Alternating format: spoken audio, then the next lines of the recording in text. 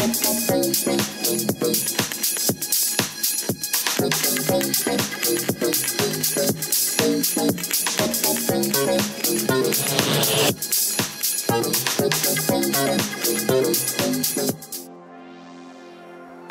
I'm Scott for Libitron Aerial Drone Services. In this video, we're going to look at power line inspections as performed by our company.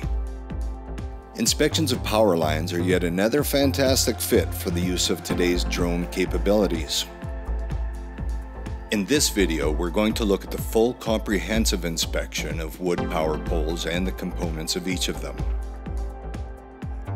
The enterprise drone used in this inspection example has the ability to carry and operate a payload of 2 cameras simultaneously. It's extremely robust and able to work in conditions down to -20 Celsius, so it can work more days per year in tough climates.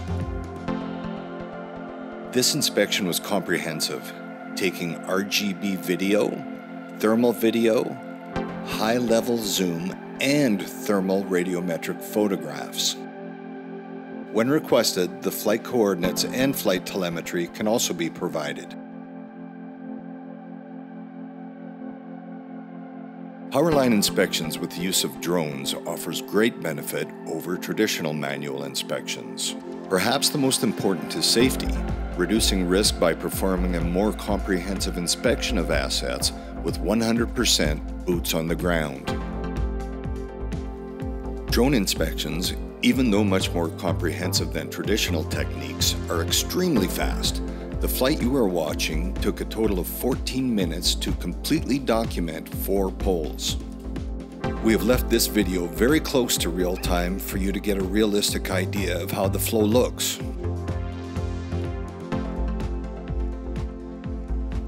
Efficiency levels increase using drones. A single operator can cover much more than a crew and even go to spots that are extremely difficult to get to. Without a doubt, drone inspections provide much higher quality documentation. It would be all but impossible for a ground crew to capture the type of documentation that is easily possible with drone inspections. Further, the inspection creates permanent visual records which are easily distributed to stakeholders and to support regulatory conditions. We're describing the techniques for utility poles. Whether they're wood, steel, or concrete, the techniques will be consistent.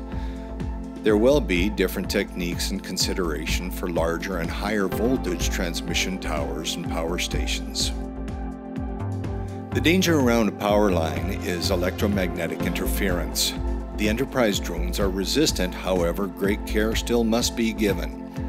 The pilot must always fly a safe distance from the lines and use a camera lens which provides great detail from that safe distance.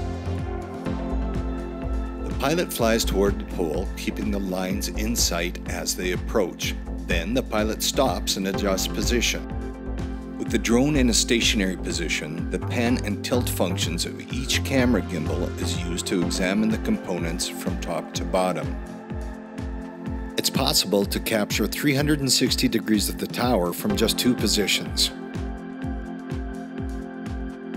As we fly or watch video, we look for problem areas, both that we can see physically or even more obvious would be a hotspot seen by the thermal camera. These could be high impedance generations caused by a component failing.